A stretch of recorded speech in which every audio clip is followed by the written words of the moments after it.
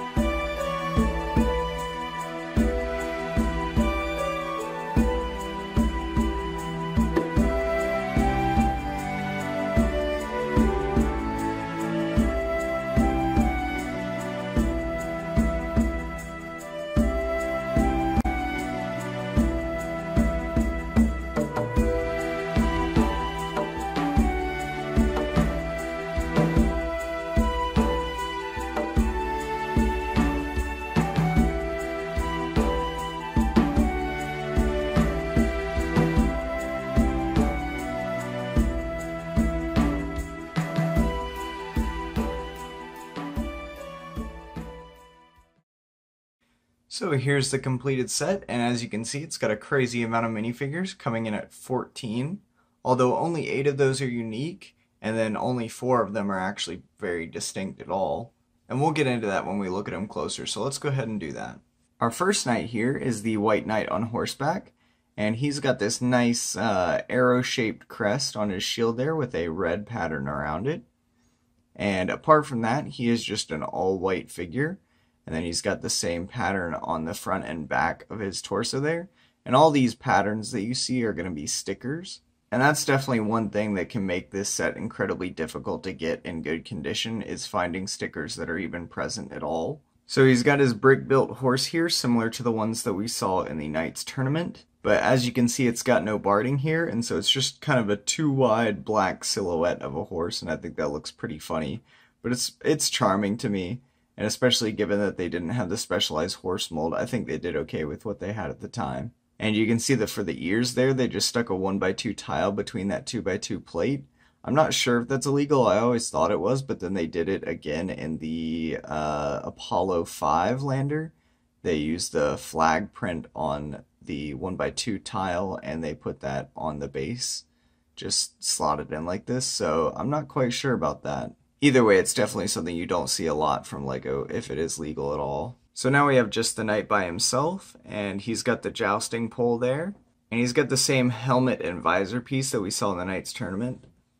And that just flips up like that, and he's got the same generic smiley face underneath. So then we've got the guy that's walking alongside him, and I like that each of the horseback knights has one of these guys that's sort of like their following entourage. He's got the same patterns on his shield and torso there, and really the only difference with this guy is that instead of having the jousting pole, he has a short sword, and then he's got this pointier helm instead of the visored helm.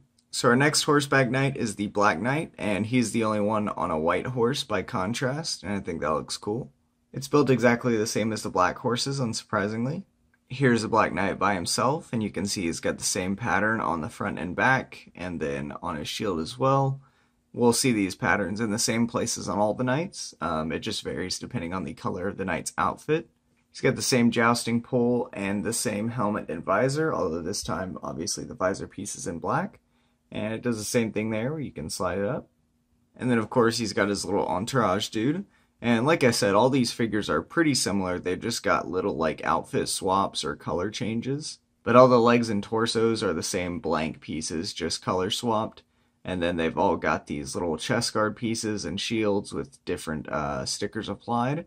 And then they've all either got this plain helmet piece or the visored helmet piece with a different color visor. Here is the Red Knight, and I really like the vibrant blue of his pattern there. He's got a black horse as well. So there we get a better look at this guy by himself. And one interesting thing about this knight that I've noticed is that in some places his crest there is a little more purple than it is blue. So I'm not sure if that was just like a difference in production run or a difference in Europe or North America. But yeah, sometimes it's like this vibrant blue that we see here, and sometimes it's more of a darker purple color. So I just thought that was interesting. Obviously he's got the same armor and helmet piece, and of course that just flips up. Although this one doesn't seem to like to do that. It more just falls off. And that is definitely one of the flaws with these pieces that I was talking about in the Knights tournament, is that they're just not very sturdy. So this guy's not going to cooperate, but yeah, I mean, whatever. It looks good when it's down, but, you know, they're not very good for playability. And like I said, a lot of kids lost or broke these, so not a huge fan of them overall. Obviously, they're very iconic for this era, but I'm glad that LEGO has moved on to more durable visor pieces. Here's his traveling companion, nothing new at this point. Again, same crest and same getup, just the different helmet and weapon there. And then we've got our Blue Knight here, and he's got that nice purplish pink regal crown crest on his shield there. Again, he's on his black horse, but we've seen plenty of those by this point. Moving that out of the way, we get a better look at the minifigure here. Same crest all around, as always. And this castle is definitely the Blue Knights, or the Royal Knights, or whatever you want to call this faction's castle, since they are the most represented in it, with 8 out of the 14 knights being from this faction. And an interesting thing for this guy is that in some of the early promotional materials for this set, you see that his visor is blue, which is strange to me that they changed it to gray, because all the other knights have the visor that matches the color of their torso and legs. So I'm not sure why he's the only one that has a light gray visor instead of a blue one like you see in the early official photos. And unfortunately on this one we get to see what I was talking about with the flimsiness of these visor pieces. I'm not even sure how this happened. He's been sitting on a shelf for years and I never really get these things down. And I didn't notice it until I brought him down to film this review, but he's actually got a crack right down the center of that visor there. So I don't think it was this way when I got it. I definitely feel like I would have noticed something like that. So pretty unfortunate that that's just apparently happened over time. As you can see, the way that it kind of stresses the pieces here probably could just happen from sitting still for so long. So knowing me, I'll probably just go and get another one because that's really going to bother me now that I know about it. But either way, it is what it is. So then he's got the guy that travels with him. Now there's actually two of these in this set. I just have the other one on the castle gate because that makes sense. You got one traveling with him and one guarding the gate. Same as the other guys, just the color swap. And then our last figure here is this guy, which is exactly the same, except his accessories are different. He doesn't have the shield, and he's got the halberd like we saw in the Knights Procession. And there are actually 5 of these halberd knights that can be placed around and guard the castle, so that is cool. So now on to the castle, and as I told you, I've got these guards just kind of placed around the castle to fill it out. So the first thing we see here is this drawbridge that can just be winched up just like this. And it works just as well as any other drawbridge in a LEGO set. So no complaints there. And overall, the layout of this castle is pretty generic, but that's okay. It was their first castle after all. So we've got the gatehouse here, which is more just like an archway. And then we've got these 2 smaller towers on the right and left side. And then we've got the large central tower in the back. And one cool thing about this set for playability is that these wall sections here actually just hinge outward. So you can open it right up. So that makes it really great to be able to get inside and pose your minifigures around, and then you can close it on up and display it. And then you've got this walkway that goes all around each side. It doesn't connect through the center, so you'll have to get up on one side or the other, but then it goes and connects around to the front here. And while there's no interior, they did at least take some care by putting like an arch in here and putting windows around to make it look nice from the interior. And you know, you've got this fence here for detailing. And then on the tower even, they use some of these cylinders and some of these small one window pieces, which look good. You can also see they've got their crest placed around their castle in various locations. Now this is actually not an original sticker, it's a reproduction. And trust me, I've tried as hard as I reasonably can to find these pieces. But the problem is, since it's placed over 2 bricks, almost nobody ever has them when the castle is being sold used. And trust me, I've done everything I can to try and find these pieces for a reasonable price, but the problem is nobody ever really keeps them because they're stuck across 2 bricks there. So if you ever buy this castle set used, I would say 98% of the time they don't have any of the stickers. And I don't think I've ever seen one that's used that has all the stickers properly applied to the castle. So I would say just kind of give up on that if you're getting this castle used and just get reproduction stickers to place on it. Now I did get lucky with some of them. This one right here is actually original since it's only across 1 brick. That one's more common to find, I would say. And then the one on this side is original as well. You can see it's got that crease down the middle, but it is a darker purple than the one that we see over here that's the reproduction, so there is some variance. And definitely by the texture, you can tell that the ages of them are different and that they were made out of different materials and all that. So you can tell the difference between originals and reproductions. And then on this side, this one is original as well, although obviously it's in very rough shape there. As you can see, this is the reproduction one that I replaced it with when I got the actual one. So this one would probably look better in its place, but just to me, knowing that that's the original sticker, I kind of enjoy that more, so I have it on right now. And then our last sticker here is this banner one that's across a 1x6 brick. This one is also a reproduction, unfortunately. A little strange that this one's still hard to find when the one that's on the front is not as hard to find, but who knows. So while we're at the back here, I might as well show you it does have a back entrance, which is pretty cool. Now it's a little weird that these are not rounded off doors like we see in later sets, so it doesn't come up to fill this space of the arch. But the gate doors are at least plenty tall to be able to keep unwanted visitors out. So on the outer wall here, we have some nice detailing up top, and then with the little windows here, and then the supports that kind of jut out. You've also got these black inverted slopes that go up underneath to make it look like it's kind of supporting it right there. So again, for the limited piece selection they had at the time, I think they did a good job of adding details all throughout to make it look more interesting than just kind of a flat square of yellow bricks. But obviously, by comparison to any of the later castles, it does look very trivial. One last thing that I forgot to mention is this flag piece here. It is the same flag pole piece that we saw in the Knights Tournament set, although it is in white this time, and then it does have different stickers on it. And that is the same sticker on both sides. So there you have it. That is Cheese Castle in all its glory. And I think if I'm being more objective with myself, I can admit that it's not that great of a castle, all things considered. And probably most of the ones after it are better builds. But there's just something so eye-catching and iconic to me, like I've said before, about just the all yellow, all the like banners and details and stickers and you know 14 minifigures and 4 horses. It's just crazy. So I mean there's tons of play value here. It was definitely iconic for its time, and it stood the test of time. I think it's still a good display piece.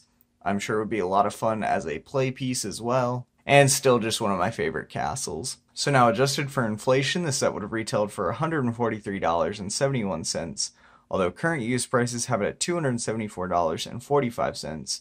Now, obviously, a big asterisk on that because, like I said, the condition of the minifigures, the visors, the stickers, whether the stickers are there or not, whether they're damaged or not, all those things play into the price of this, especially if it has like the box or the instructions. So I'd imagine one with the box, all the stickers, all the minifigures, all the visors unbroken, instructions, obviously, everything like that could honestly run anywhere from the range of like $400 to $500, just because they're so incredibly rare at this point. But certainly if you wanted to just bricklink the pieces to the castle, just like the yellow pieces, you could do that for, I don't know, probably like $100, $150.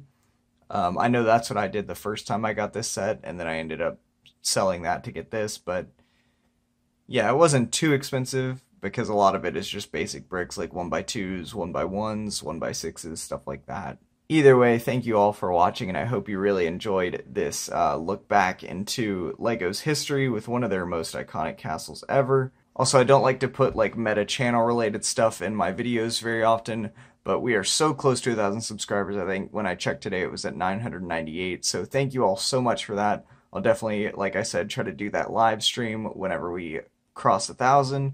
So thank you all for watching and just sticking around with this channel and helping it grow over this past year. It's been a lot of fun making these videos and seeing the channel growth along with that. It's very encouraging. So let me know what you think of this set in the comments, and I'll see you in the next video.